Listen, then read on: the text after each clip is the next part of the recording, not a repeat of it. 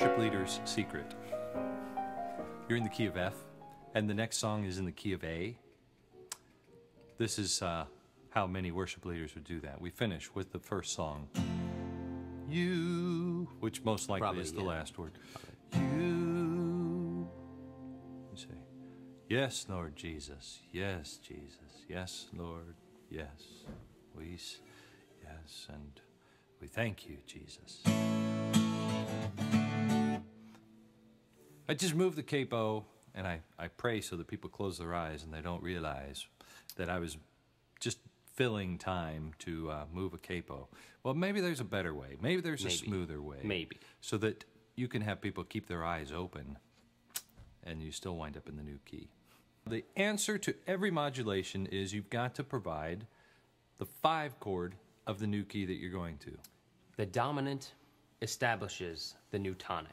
First of all, let's talk about how to go up a half step or a whole step, because that's a really important skill. If you're in the key of C, what you're going to do is you're going to drop your bass 2 whole steps, and then you're going to make that your new dominant chord, your 5 chord, and then raise the bass up a 4th. You've gone from an A flat up to a D flat. So you're in the key of C, drop your bass B flat, A flat, and then up to D flat. Easy as pie. So I could sing, Lord, lift me higher, Lord, lift me higher, Lord, lift me higher. Yes. Yeah. Praise Him. That was nice. That was I feel like that wasn't actually a song, though. That was. Well, it's a really short song, but pretty much it did what we needed it to do, you know, which was to go higher. Okay, well, that was to go up a half step. Let's go up a whole step. How do we do that? Up a whole step, in some ways, is easier because it's more diatonic.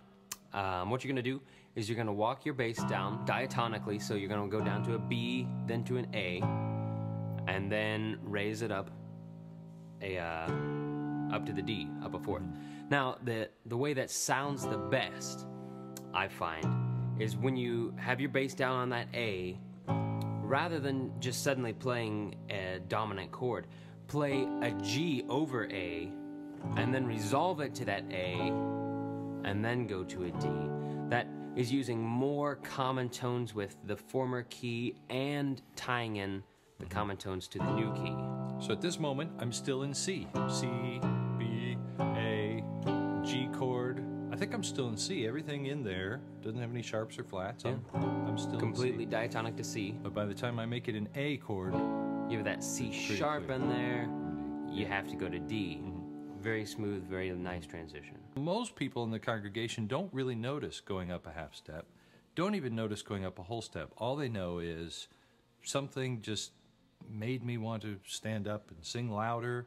In worship these days, because we're more guitar driven, we don't change keys during a song all that often.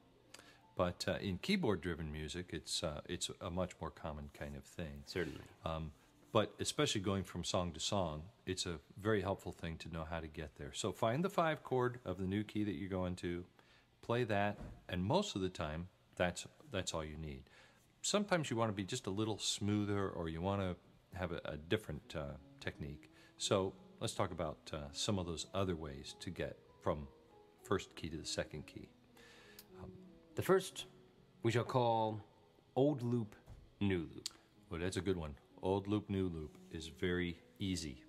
If I was in the key of E and I'm going to the key of G, and my old loop was 1, 5, 6, 4, but my tempo is going to be kind of a similar thing, then while I'm talking or whatever it is that's happening, I play my old loop. And then, and then while I'm playing my old loop, I just start on the new one. My rhythm, my tempo was still the same, and something shifted, but I was talking or there was something else going on, so I could move from one to the other. It really is just a direct modulation. I didn't have to do anything fancy. I just play the old loop, I play the new loop, and by then the new key is in everybody's mind. Now, if you're looking for a nice smooth motion, you could find that 5 chord in the new key, but if the 5 chord wasn't in the old key, it's going to sound a little bit awkward. So what you're looking for is a common chord, something that belonged to the old key that also belongs to the new key, and then you play a 5 chord in the new key, and you're in a new area. Like when we went up that whole step, it was that G over A. That G chord is the common chord, otherwise known as the pivot chord, because it's what swings you from the old key into the new key. So let's say we wanted to go from the key of C to the key of F. What's in common? What's in common? Well, C just happens to be the dominant of F. So all we need to do is just make it maybe a dominant 7 chord. Just go right into F. And there you are. If I'm going from C to G, I could find A minor. That's a 6 in the key of C, but it's a 2 in the key of G. And then I'm there, and I'm not quite sure when it happened, but at some point I just went from C to G. All right, so looking for a common chord is helpful. So we can do old loop, new loop. We can do a common chord. Sometimes it's hard to find a common chord because they are distantly related, or what we sometimes call chromatic third relation keys, like C to E flat, C to A flat. They're all a third away and either 3 or 4 sharps or flats away, so it's hard to find a common chord. In those cases, it's easiest to find a common tone.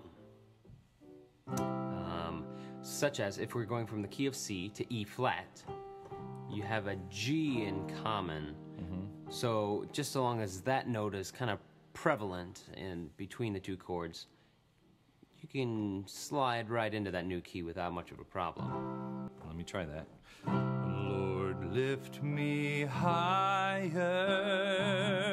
Lord, lift me higher. And because I stayed there on that same note, it was like the chord shifted underneath me, but I was already there. Likewise, if we wanted to go from C to E, that's that other distantly related third. But you've got C, E, G, that's your C chord, and you're going to the key of E, so let's just harp on that E a little bit. Lord, lift me higher. Lord, lift me higher. I just stayed on the E, and the rest of the chord shifted underneath, and again, it felt like there was a change, but because I stayed on the same note, it didn't sound unusual. All right. What if we wanted to go from C to A flat? If you want to go from C to A flat, you got the C in common, so just ride that C. There you go. Okay. That works. What if we wanted to go from C to A? From C to A, you keep the E in common. You've got the E in both of those. Now, sooner or later, you have to play the 5 to really establish that new key, but you use the common tone in order to slide into it. And then the 5 chord lets you realize, oh, I wanted to stay there, because now that feels like home, now that I've gone 5 and away. All right, now we've talked about 3 ways to modulate. There's the old loop, new loop. There's Common chord. Common chord or pivot chord, and there is Common tone. Common tone. Not a pivot tone, but common tone. Now, the only other thing you could do is move the capo and go directly from one to the other. Direct and that's modulation. not a terrible thing to do. So you know what? You could go from the key of C to any other key. And successfully. For the rest of your life. Without having to work hard. And with the congregation not being taken by surprise. But still worshiping. If their hearts are right with God. Otherwise, if you modulate wrong, they pull out the silent roll call cards and write you an anonymous note. When those aren't fun. And you know you don't want one of those. But don't read it.